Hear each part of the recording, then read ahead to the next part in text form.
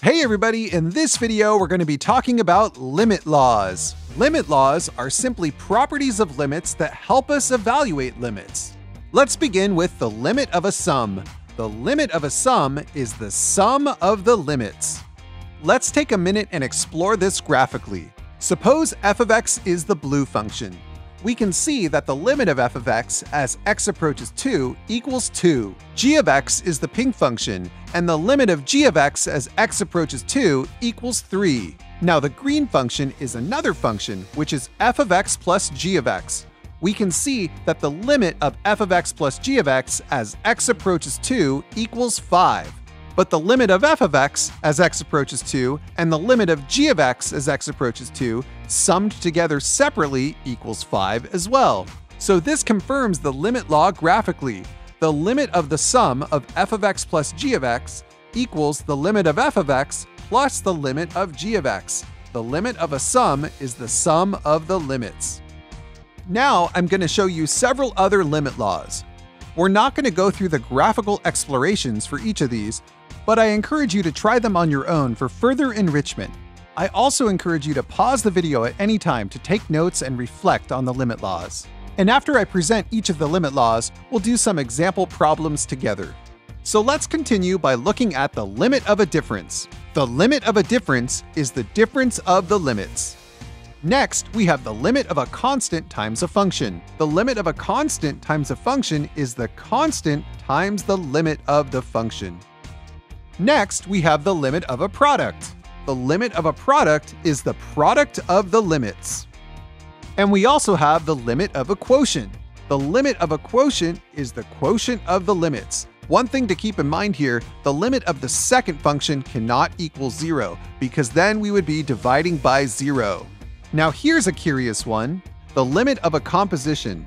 The limit of a composition is the limit of the outer function as x approaches the limit of the inner function. We'll look at an example of this in a second. We also have the limit of a constant. The limit of a constant as x approaches a is just the constant itself.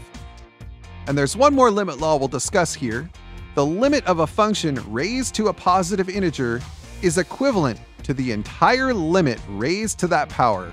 Okay, your head might be spinning with all of these limit laws, so let's look at some examples of how they're applied. Suppose f of x and g of x are two continuous functions, and a table of selected values is shown here.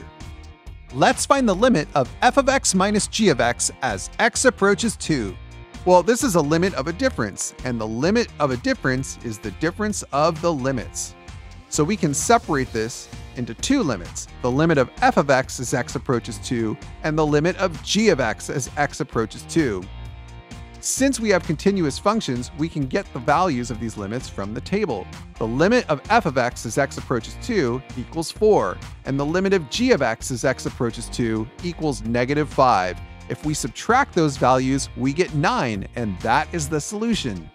How about this one? The limit of 3f of x divided by g of x as x approaches 1. In this case, we're going to apply several limit laws. First, we'll apply the limit of a constant times a function equals the constant times the limit of the function. So what that means is we can move the 3 in front of the limit for f of x. That gives us 3 times the limit of f of x as x approaches 1. And if we look at the table, the limit of f of x as x approaches 1 equals negative 2. Then we'll apply the limit of a quotient. The limit of a quotient is the quotient of the limits. And the limit of g of x as x approaches 1 equals 3. 3 times negative 2 is negative 6, and divided by 3 equals negative 2, and that's our solution. How about this one? The limit of f of x squared times g of x as x approaches 3. Again, we have multiple limit laws to consider here. The first one is the limit of a function raised to a positive integer is the whole limit raised to that positive integer. Then we have the limit of a product is the product of the limits. So we can first find the limit of f of x as x approaches 3, which is 7, and then we can square that value. Then the limit of a product is the product of the limits. So now we can multiply by the limit of g of x as x approaches 3. And that limit is 9. 7 squared times 9 is 441, and that is our solution. Now, let's try a limit of a composition. the limit of f of g of x as x approaches 1. Remember, the limit of a composition is the limit of the outer function as x approaches the limit of the inner function. So let's first find the limit of g of x as x approaches 1, and that value is 3. Then we'll find the limit of f of x as x approaches 3, which is 7, and that's our solution. Let's look at one more example here to show how limit laws can be applied. Suppose we have the limit of 5x squared plus 3 as x approaches 2. What we can do is break this up into separate limits. The limit of 5x squared as x approaches 2 plus the limit of 3 as x approaches 2. The limit of a sum is the sum of the limits. Then we can move the 5 in front of the limit of x squared as x approaches 2, because the limit of a constant times a function is the constant times the limit of the function. Then the limit of 3 as x approaches 2 is just 3, because the limit of a constant is just the constant. Then the limit of x squared as x approaches 2 is just the quantity of the limit of x as x approaches 2 squared, and the limit of x as x approaches 2 is just 2.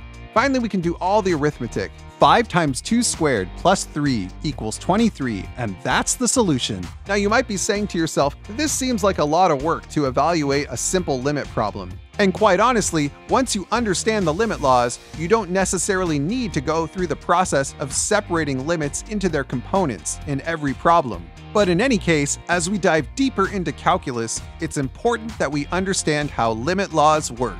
Before we end this video, let's take a quick look at the limit of a constant. Suppose we have the limit of 8 as x approaches 2. Well, the line y equals 8 is just a horizontal line.